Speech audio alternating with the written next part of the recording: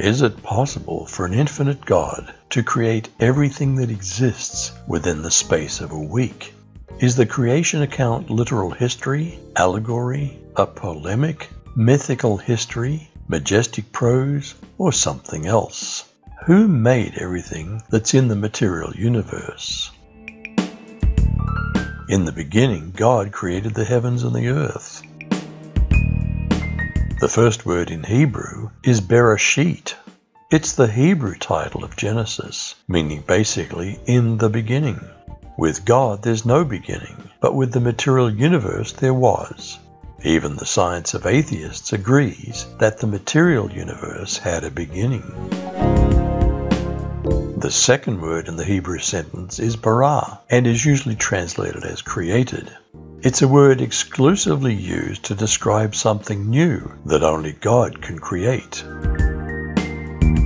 Elohim is the third word in the Hebrew sentence, usually translated as God. It's a unique word in that the ending im, is Hebrew plural, yet it's used with a singular verb, known as a plural intensive. It can indicate plurality or greatness. It occurs 32 times in Genesis 1, making God a major theme of the chapter. Is this the mystery of God being one but plural, the first hint of the important Christian doctrine of the Trinity in Scripture? The next words in the Hebrew sentence are et hashamayim va'et haaretz, usually translated as the heavens and the earth. This is the Hebrew equivalent of the universe. Was the Holy Spirit involved? The earth was unformed and void. Darkness was on the face of the deep, and the Spirit of God hovered over the surface of the water. There are a number of creation theories. Is Genesis literal history, allegory, or majestic prose? What are some forgotten purposes of the creation accounts? Let's look at some of the creation theories. First of all, there's godless evolution, then theistic evolution, then the day-age theory, the six-day theory, the gap theory, a polemic theory, Augustine's allegory theory, majestic prose, and intelligent design, among many others. Romans 1 makes a bold claim that not believing in God is a decision made independent of the facts by those who suppress the truth in unrighteousness. And the motive is to excuse vile passions and a long list of human evils. It claims that the evidence for God is everywhere and obvious, but they did not like to retain God in their knowledge or science. What happened on day 1? How long was that day? God said, "Let there be light," and so light appeared. God saw how good the light was. God separated the light from the darkness. God named the light day, and the darkness night. There was evening, and there was morning, the first day. Does this contradict day 4? Actually, it's not that simple.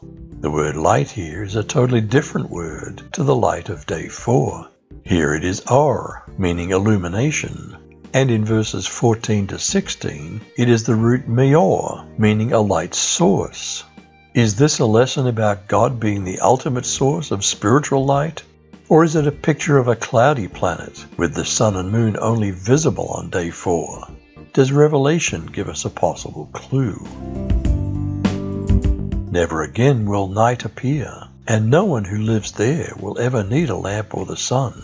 The Lord God will be their light, and they'll rule forever. The word day is clearly defined in this context by the words evening and morning. Some may argue that a day is like 1,000 years, but isn't that a totally different context, speaking of God's patience? Dear friends, don't let this one thing escape you. With the Lord, one day is like 1,000 years, and 1,000 years like one day.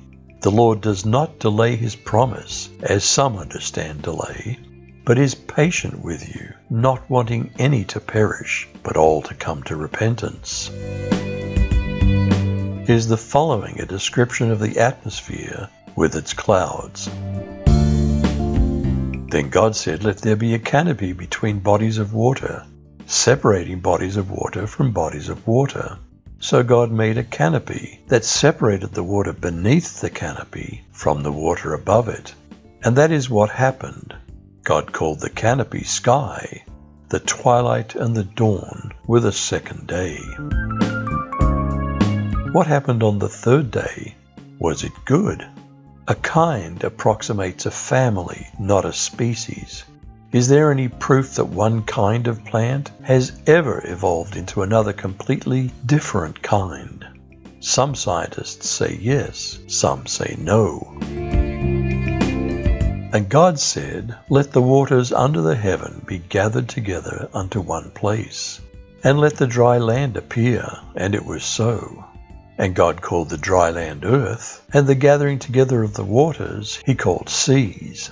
And God saw that it was good. And God said, "Let the earth bring forth grass, the herb yielding seed, and the fruit tree yielding fruit after his kind, whose seed is in itself upon the earth." And it was so. And the earth brought forth grass, and herb yielding seed after his kind, and the tree yielding fruit, whose seed was in itself after his kind. And God saw that it was good. And the evening and the morning were the third day. What happened on the fourth day? Was it also good? Then God said, "Let there be lights in the expanse of the heavens to separate the day from the night. And they shall serve as signs and for seasons, and for days and years.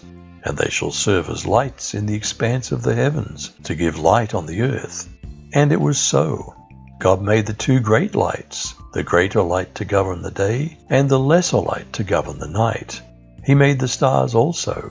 God placed them in the expanse of the heavens to give light on the earth, and to govern the day and the night, and to separate the light from the darkness. And God saw that it was good. And there was evening, and there was morning, a fourth day. What happened on the fifth day? Was it also good? And God said, "Let the water teem with living creatures, and let birds fly above the earth across the vault of the sky." So God created the great creatures of the sea, and every living thing with which the water teems, and that moves about in it, according to their kinds, and every winged bird according to its kind. And God saw that it was good. God blessed them and said, "Be fruitful, and increase in number, and fill the water in the seas, and let the birds increase on the earth." And there was evening, and there was morning, the fifth day. What took place early on the sixth day? Was it good? Then God said, "Let the earth produce every sort of animal, each producing offspring of the same kind, livestock, small animals that scurry along the ground, and wild animals." And that's what happened. God made all sorts of wild animals, livestock, and small animals, each able to produce offspring of the same kind. And God saw that it was good. What took place later that sixth day? Was it not just good, but very good? God said, "Let's make man in our image, after our likeness. Let them have dominion over the fish of the sea, and over the birds of the sky, and over the livestock, and over all the earth, and over every creeping thing that creeps on the earth." God created man in his own image. In God's image he created him. Male and female he created them. God blessed them. God said to them, "Be fruitful, multiply, fill the earth, and subdue it. Have dominion over the fish of the sea, over the birds of the sky, and over every living thing that moves on the earth." God said, "Behold, I've given you every herb yielding seed, which is on the surface of all the earth, and every tree which bears fruit yielding seed. It'll be your food. To every animal of the earth, and to every bird of the sky, and to everything that creeps on the earth, in which there's life, I've given every green herb for food." And it was so. God saw everything that he had made, and behold, it was very good. There was evening, and there was morning, a sixth day. When God said, "Let us make mankind," who are the us? Some popular theories are that the us are 1. God and the angels, 2. that the word us adumbrates or indicates faintly the Trinity, or 3. this is a leftover from earlier polytheistic accounts, which I personally doubt, or 4. God used the royal plural. We can only speculate, but from a Christian point of view, a hint at the Trinity seems to be the likely explanation. Is it possible for an infinite God to create everything that exists within the space of a week? Is the creation account literal history, allegory, a polemic, mythical history, majestic prose, or something else? You decide.